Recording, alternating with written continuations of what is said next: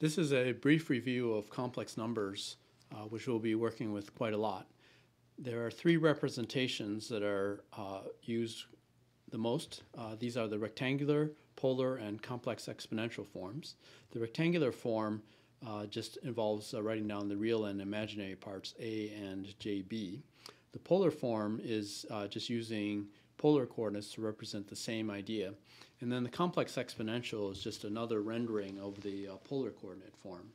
And we can illustrate this just by sketching out the real and the imaginary axes and noting that number x might be described by real and imaginary parts a and b.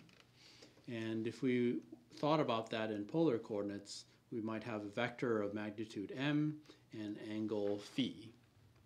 The relationship between that and the complex exponential form is given by the fact that e to the j phi is just equal to cosine phi plus j sine phi.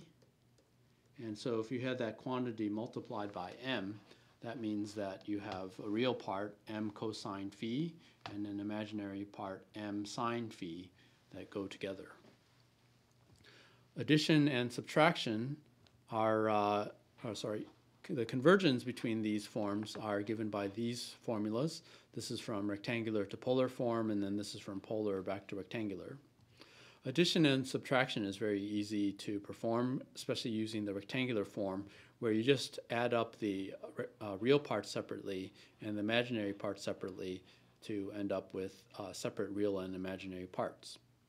As for multiplication and division, those are less convenient to carry out in the rectangular form, and so that's really where the complex exponential form becomes useful. If we have two complex exponentials that we're multiplying by each other, you just have to multiply the magnitudes, and then the way the exponential works is that the phases only need to be added. Similarly, when you divide, you have to divide the magnitudes and subtract the phases.